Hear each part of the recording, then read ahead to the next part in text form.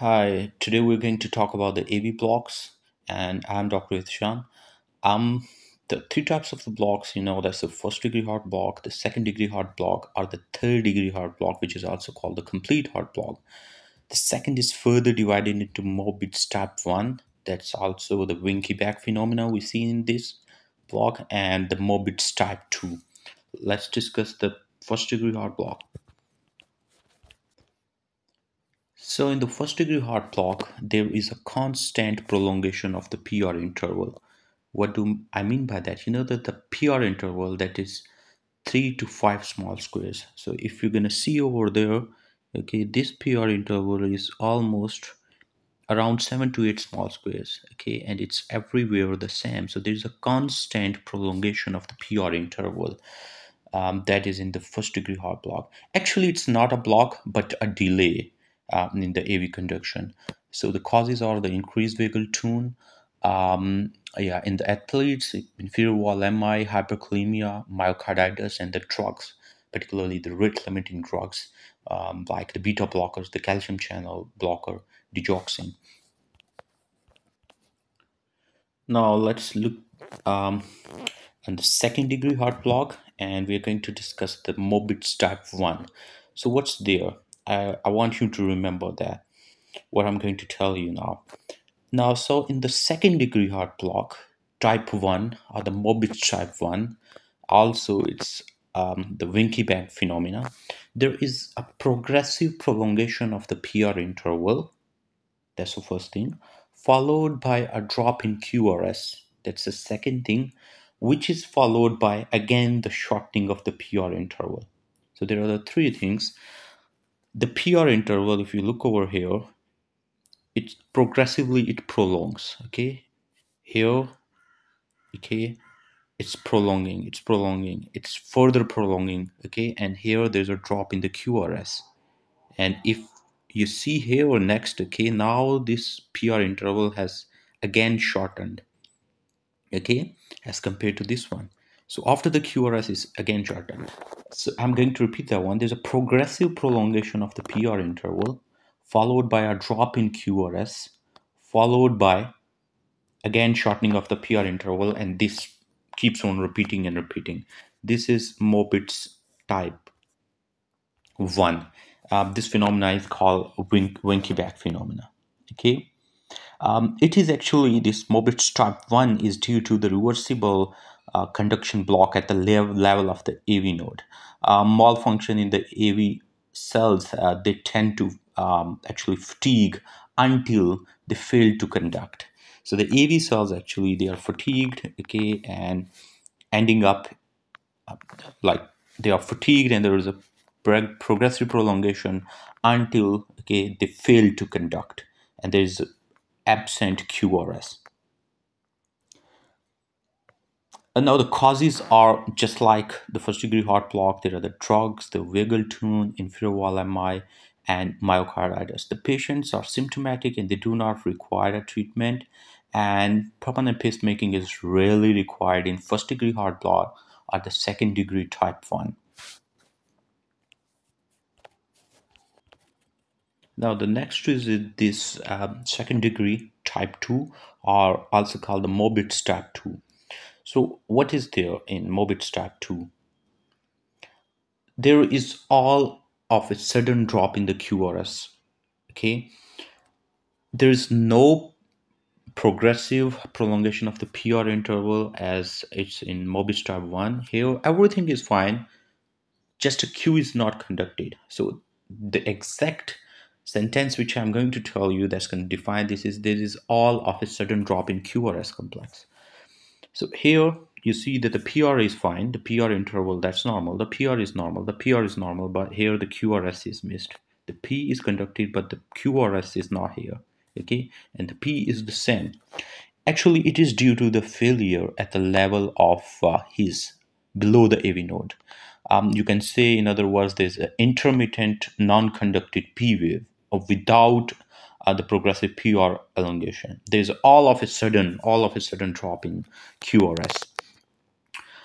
Actually, the morbid type 1, it is due to the functional suppression. Okay, type 2 is more likely due to structural damage to the AV node, to the bundle of his, because of infarction, fibrosis, or the necrosis, and it's more likely being associated with hemodynamic instability and go to the third degree heart block, and you need the atropine or the permanent pacing for the symptomatic morbid type 2. So the next is the third degree heart block or the complete heart block. What's a complete heart block? There is no relation with the atria and the ventricles. Okay, none of the supraventricular impulse is conducted to the ventricles. So atria are beating at their own rate, and the ventricles are beating at their own rate. Here you can see that the ventricles, they are beating at the rate of around 36 to 38. Okay, and these atrias are beating at the rate of around 90. Actually, what happens is that over here there's a complete block. Okay, so atrias are driven by the SC node. Okay, but none of the impulses is passing through the AV node down. So any the ventricles are have the pacemaker ability as well. Okay, so they are beating at their own rate. um, Risk of the standstill or sudden cardiac death is there. Okay, rhythm, the ventricular rhythm. Okay, as I said that none of the impulses from this SC node is passing down because there's a block. There's a AV block. Okay, complete block over here. So rhythm, actually this ventricular rhythm, this is maintained by the junctional or ventricular escape rhythm. Causes are, there's a drug, inferior wall MI, that's about the complete heart block. So atrias are beating at their own, and the ventricles are beating at their own, and there is no relation. If you see this ECG, there is no relation between the P and the QRS. No relation between the P and the QRS. Okay, there is no relation. The atrias are beating at their own, and the ventricles are beating at their own. Now let's talk about a little complex thing that is called the fixed ratio AV block. That is 2:1, 3:1, or 4:1.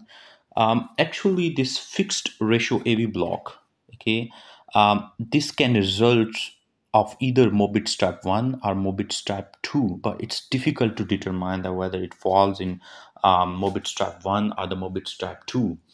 But like there are the certain points which we can actually look at, and we can guess that whether it's of the morbid type 1 or 2. Like in the morbid type 1, the QRS is narrow, as it is the block is located at the level of the AV node. Okay, and it tends to improve with the atropine and has good prognosis. In morbid type 2, so the complexities are broad and it worsens with the atropine and it progresses to the third degree block. The only way, certain way by which we can actually determine is to monitor and look at the ECG. We can look at the monitor, what happens to the PR interval. Often this 2:1 and 3:1 will become intermittently changed with more characteristic Wenke back sequence, are the runs of the morbid type 2. So we're gonna get to know that whether it belongs to the morbid type 1 or morbid type 2 by those in between on the monitor. Okay, if we see that there are the in between the sequences of Winky back phenomena are coming, or the runs of the morbid type 2 are coming, we can guess that whether it belongs to morbid type 1 or 2, that you have to look at the PR interval continuously on the monitor.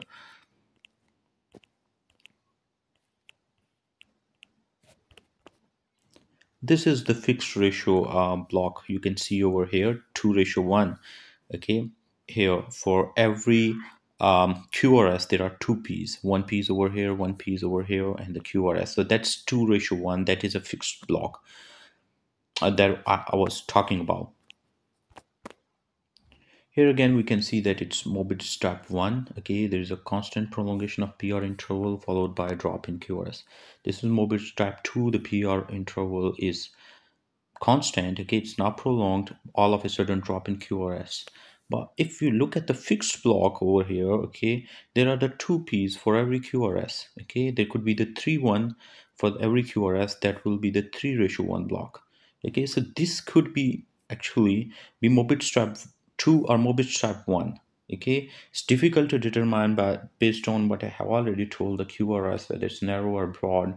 Okay, and you have to look at the monitor to actually trace the PR interval. So if it's turned into in between the morbid strap 1 or morbid strap 2, so you're going to determine that this fixed block is because of either morbid strap